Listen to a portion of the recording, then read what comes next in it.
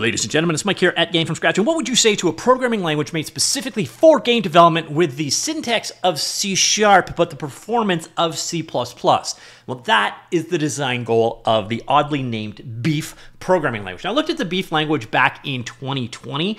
I'm going back to my original post here because it's got something about the author. So this is like the passion project of one of the founders of PopCap Games. He's been working on this for like 6 or 7 years now. I first looked at this one about 5 years ago. It is a very cool project, but there didn't seem to be that much updates going on in terms of official releases. Well, that recently changed, which is very cool. So he was the engineering co-founder of PopCap Games. He left after EA acquired them, and he's been working on this mostly full-time for the last 5 years. So that was 5 years ago. So this is a programming language with like 10 years of development behind it.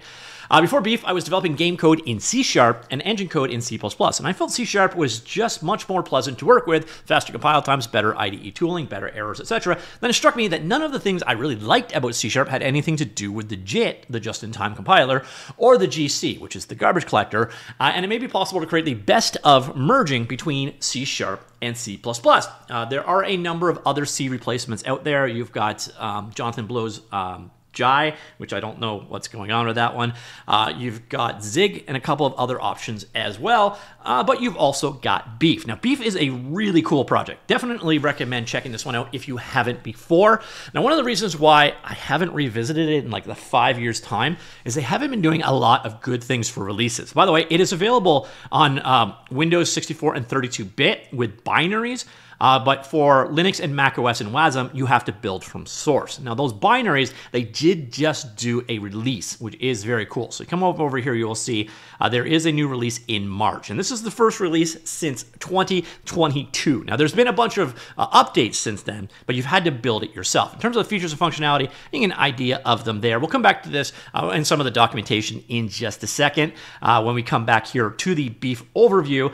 First, I'm going to show you a couple of things about Beef itself. Now, the cool thing here, here's the starter. It gives you the installer. It gives you an idea of sort of the whimsy behind Beef. I just love that. So this is definitely a programming language with a sense of humor. I've already installed it. It does come with an IDE as well. And there is a language server out there. So if you'd rather use Visual Studio Code and just use Beef tools from the command line, totally an option as well. When you start it up, you have a workspace. It's like a Visual Studio workspace, and then you've got projects within that workspace. And you can go ahead and create one of the samples here. Again, very game focused. We got a hello world. We also have like this space shooter. I'm going to start there, and this gives you an idea of what Beef looks like. This also gives you an idea what the IDE looks like. The IDE, by the way, does have full code completion. So for example, here, image, you can see the results there, or your instance, like so. So you do have all of the features and functionality you would expect from an IDE. I don't know why he put the effort into building his own IDE, although I guess 10 years ago, Visual Studio Code wasn't like the behemoth it is these days. So this, ladies and gentlemen, is what a game looks like. So this is the space game itself. This is one of the entities in it. Let's go check out the program. So this is your entry point.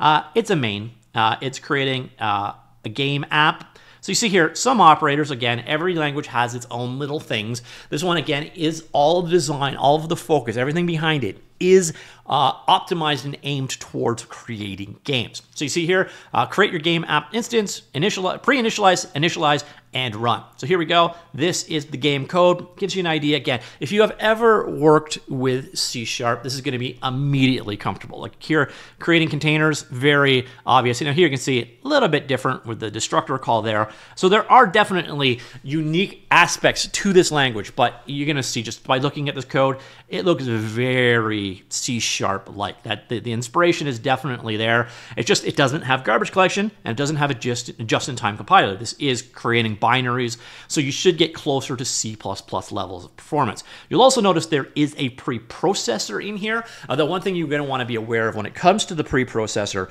is it's not as full functioning as what you'd see in C++. You're not going to be doing metacoding or anything like that. There's also a full integrated debugger. On the back end, it is just it's creating standard debugger binaries, so you can run through potentially GDB if you'd rather use that. It also uses LLVM on the back end for the compilation side of things. It is a really cool language. I can't really get into much details of it in the scope of this video, but if the idea of C# Sharp with C++ performance appeals to you, Beef is definitely one of the things you want to go ahead and check out. The cool thing, again, also is we know that working with C and C++ is going to be important. So there is low friction interop with C and C++. So you can statically or dynamically link to normal C++ libraries and support for C++ structure layouts and calling conventions. Again, no garbage collection or reference counting, minimal runtime, compiled, no JIT delays. And then on top of that, prefers verbosity over conciseness when it aids clarity, readability, or discoverability. Enable fluid iterative development, familiar syntax and programming paradigms for the intended audience. So again, the C#, C, C++ kind of area of inspiration there. Good debuggability. So again, it admits standard debug information, PDBs, and dwarf. An emphasis on good execution speed of the debug build, and well suited to IDE workflow, so compiler as a service, fast and reliable autocomplete results, fast and trustworthy refactorability for renaming symbols, etc. And on the back end, it is using LLVM's infrastructure, so it should be able to slot into your tool chain of choice as much as possible. The cool thing about this, entirely open source projects, you see here, it's under the MIT license. I will have links to all the relevant stuff down below. Now, the key thing I want to point out to you here is this. So there was a release on March the 19th, and I've been kind of keeping an eye on this, coming back to it to revisit Beef, and it's been a while. So you'll see over here, the last release before this one. Yeah, September 7th, 2022. So I'm glad to see that he's doing binary releases. He used to do them more consistently in the past, so April, June, September, and so on. So hopefully he goes back to doing these binary releases again. It's easier to get people into the project when they don't have to build everything themselves. Although if you're working on Linux or on macOS, you are going to still have to do a build. The binaries are only provided for the Windows platform. But Beef can be run on those platforms, same with the IDE, etc. But they're considered somewhat secondary targets, and it can hit other platforms, as you saw earlier on, things like consoles and so on. Now, if you're interested in checking out Beef, there is an awesome Beef repository, literally called Awesome Beef, breakdown of some of the tools that are available for you out there. So there is, again, an unofficial language server. So if you want to use something like Visual Studio Code instead of their IDE, you can do so. There is a web-based version of the editor, so you can actually run and play with Beef directly on in the browser if you wish to do so without having to install anything. A variety of algorithm implementations available, like so.